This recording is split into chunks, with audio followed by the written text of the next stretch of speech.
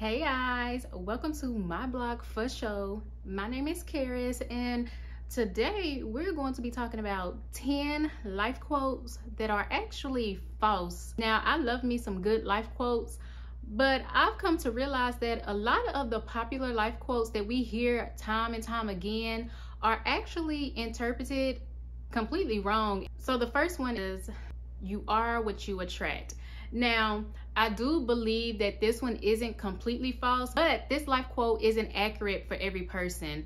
And I think I mentioned this in my last video on the healing from a breakup part 2. And in some instances, I do believe that this quote is exactly what it says.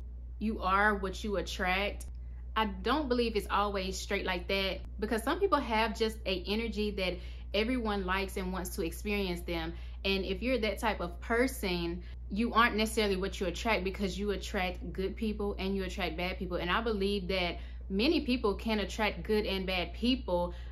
I don't necessarily think that it's because of what you're doing or how you are in terms of a negative aspect, but more so from a positive perspective. Number 2, imitation is a form of flattery. Now, this one I feel like is flat out dead wrong, because there's a difference from being inspired by someone and actually imitating someone. You can be inspired by someone and pick up something that they do, or a habit or trait, and make it your own. That is inspiration. But imitation, when you flat out copy someone, from personal experience, 9 times out of 10, if a person is imitating you and a lot of things that you do and trying to become your whole persona, that's jealousy to me. That is not imitation, and it's not flattery. It's straight out jealousy. And I think that a lot of times we try to excuse that behavior with, oh, imitation is the best form of flattery. No ma'am, that's jealousy and weird, and it's giving hater energy, it's getting negative vibes, it's never giving flattery to me. Number 3, fake it till you make it. Now, this advice, I feel like it has always been just a trash piece of advice, honestly, because fake it till you make it. Why do we have to fake it till we make it? A lot of times when people are looking up to you, they want to see your journey. Like, they want to feel like, okay, I'm not the only one that's going through these obstacles and facing these different challenges to get to where I want to be, or whatever the destination is that you're trying to reach. I believe in not faking it till you making it, but allowing people to see your raw, unfiltered, and uncut journey, because it lets people know, like, she's human too. Like, she goes through stuff too. It's not as easy as it may look, or as we try to put on. Like, no, the shit is hard, and I want you to see my hard so that you can avoid the mistakes that I've made. Find something that you can maybe replace with things that I did that didn't work, that you can now improve on, and make your journey a little bit easier. Like, that is the best type of support, when you have people that you can really just go through the ringer with, and they see you come out like the different person, or to reach the final destination. That is amazing, and that's a story within itself. So don't fake it till you make it. Be upfront with people, be real with people, allow people to see the authentic journey of what it is you're trying to accomplish, or where you're trying to go, instead of trying to fake it till you make it, because it just comes off as being flawed. Like, you're fake, you know, like you're trying to show me the good stuff, but I want to see what you had to endure to get here. Not because I just want to see like the bad aspects of it, but I want to see the struggles that you overcame. That lets me know, okay, she went through this, that, and the third. I can do that too. Number 4, love is blind. Love isn't blind, love is ignorant. And I correlate it with ignorance because you're simply ignoring the red flags. With everything in life, our spirit guides us and speaks to us, and you have to be tapped into your spirit in order to receive and hear what your spirit is telling you. So with everything in life, there are red and green flags, and when it comes to love, there are red flags that we see in relationships that we overlook. So we're never fully blindsided with love. We're blindsided because we've ignored the red flags. And 9 times out of 10, once the situation blows into what it's supposed to be, or what it isn't supposed to be, and we catch those red flags, we then revert back to the beginning, and we can then see the small things that has now turned into big things. So love isn't truly blind. Love is just ignorant. Number 5, if you love someone, let it go. And if it comes back, it means more. However you want to say it. You can't really correlate that to meaning something, because tell me what man who would not spin the block as many times as you allow him to. I think men spin the block more so than women do, but that's just, I might be a little biased. I'm always here for the women. But someone spins the block multiple times. Be for real. Happiness makes a woman prettier. And I don't believe happiness makes a woman prettier or people prettier. Joy makes women / people prettier. And I believe happiness is conditional and joy is unconditional. When you are happy, your happiness can be turned upside down and switched to a different emotion with just something happening within a split of a second. So it's not something that's stable. It changes from moment to moment.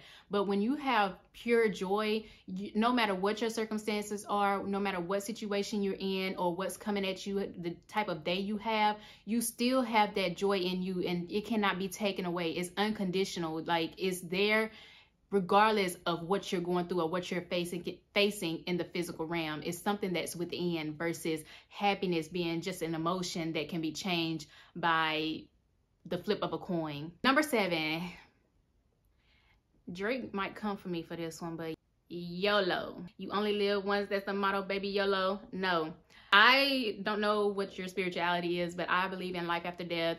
I believe that there is a hereafter. And I believe that you may experience a physical death here on earth, but you still have life after death. And I'm not going to go too much into that one because it's, people have their different ideas of what they believe happens after death, but that's just my personal opinion. Take it how you want. Anger cannot be dishonest, and I totally disagree with this. I can remember times where I have been like so mad at someone that I have said like the most low down stuff, and I don't necessarily mean it, but I'm either trying to get one up on you, I'm trying to get my get back, or you done pissed me off to the point to where now like I'm hitting below the belt.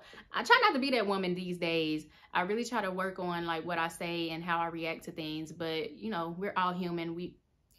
Players mess up too. I believe that you can say things out of anger that aren't true and that you genuinely don't feel. I prefer to focus on how people show up for me during the good times as well. Like, I would rather have someone who may say some things that they don't necessarily mean when they're upset versus someone who you get along with for the most part, but they undermine you with like their sneakiness or just like how they really feel about you. I like to take things not necessarily for face value, but like their actions.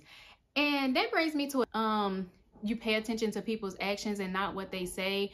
And I feel like there's a contradiction in that saying, because in some aspects we try to take things for face value, and in other aspects we are supposed to pay attention to people's actions.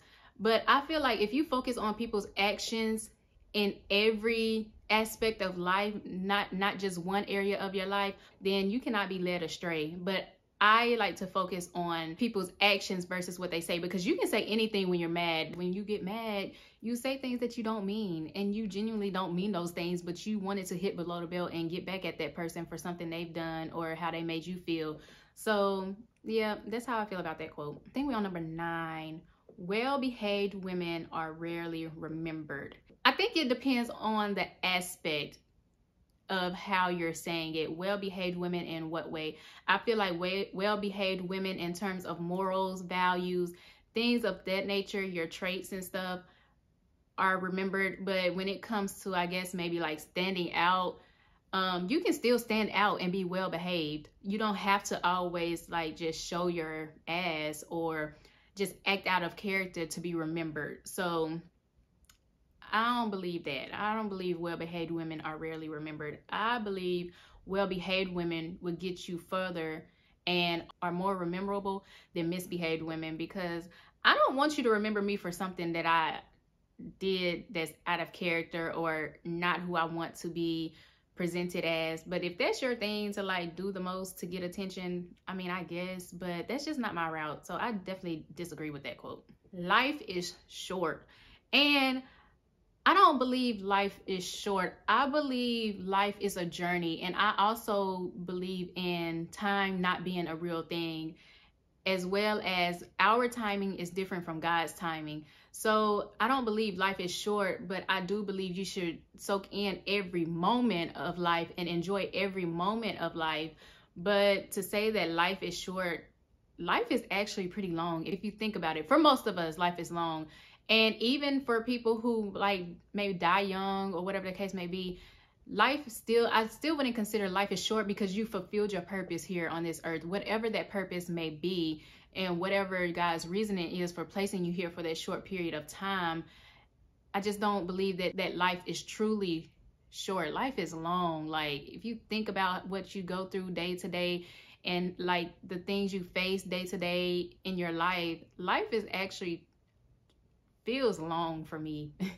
Like, I'm not saying I'm ready to go or nothing, but when I do die, I'll be happy, content. And I just pray that I fulfill my duties and my destiny and purpose while I'm here, though. Life is beautiful. So just enjoy every moment and not think about the time. Time isn't a real thing for me. Time is something that was created, but is it really real? Nah, I don't think so. And I know I told you I would give you guys 10, but I have one bonus one that I thought of and I had to add it into this video. But the bonus quote that I feel is actually false is, money is the root of all evil. I don't believe money is the root of all evil. I believe greed is the root of all evil. If a person is evil spirited, it does not matter. They're going to be evil, rich, poor, wealthy, successful, unsuccessful. They're going to be evil in general. The pedestal that you put money on, that's what creates the evil in this world, not the money itself. The money is just a tool and a resource that you use for life. And depending on how bad you want it and how much of it that you want is what makes you evil, not the money itself. All right, y'all, so that is my take on 10 life quotes that we hear all the time that are actually false. And I told you a little bit of why I believe they're false. Comment down below if you have life quotes that you hear all the time that you've never really thought of, that you now can ponder on and be like, yeah, I don't think that mean that. I don't believe that. Feel free to comment down below your perspective on these quotes and let me know what you think. Or if I opened you up to like, you might be right. I'm gonna have to think about that. You might be onto something. Don't forget to like, comment, subscribe, and pull up on my blog for sure. Thank you guys so much for watching. I love you, and I'll see you in the next video. Bye.